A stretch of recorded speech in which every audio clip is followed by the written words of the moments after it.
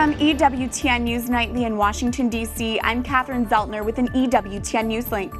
Russian President Vladimir Putin is calling on pro-Russian insurgents to stop advancing in eastern Ukraine. Putin says he expects a ceasefire to be reached by Friday. Pope Francis is calling Iraqi Christians the heart of the church. In today's general audience, the Holy Father says the church is like a mother and will defend her persecuted children. President Barack Obama says the U.S. will not be intimidated by Islamic State militants. The president is not giving a timeline on strategy, but says the U.S. will degrade and destroy the extremist group.